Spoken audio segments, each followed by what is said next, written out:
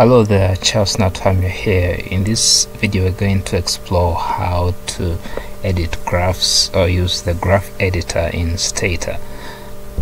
If I begin by creating a graph here, you can realize first of all that its title is not well captured in the graph. So the first tactic we are going to learn is to reduce the font size. So I can come here and then add a scale.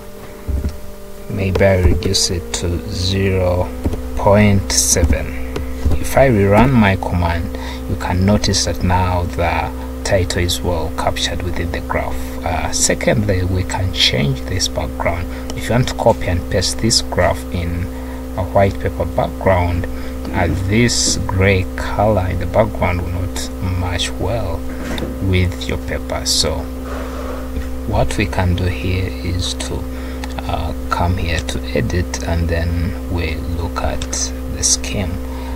Currently there is S2 color, but I usually use S1 color for the scheme. If I click OK, you notice that this background has been changed from gray to white, and of course these curves have been also changed. The other thing we can explore right now is changing the font. If I want to change the font, still I will come to edit.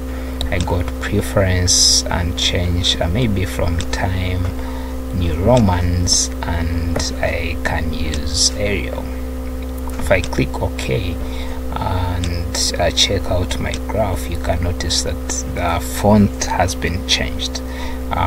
Thirdly, we can work on these horizontal lines. You can see these horizontal lines are gray in color, so I can use the graph editor. I go to the y-axis, then I look at the grid lines. I switch from gray, and maybe I can this time around choose blue. If I click OK, you can notice that the horizontal lines have been switched from gray to blue. I can go ahead and make them dotted lines. I go back to grid lines, and then I choose maybe V-short, and I click OK. So you can notice that now my graph has been changed.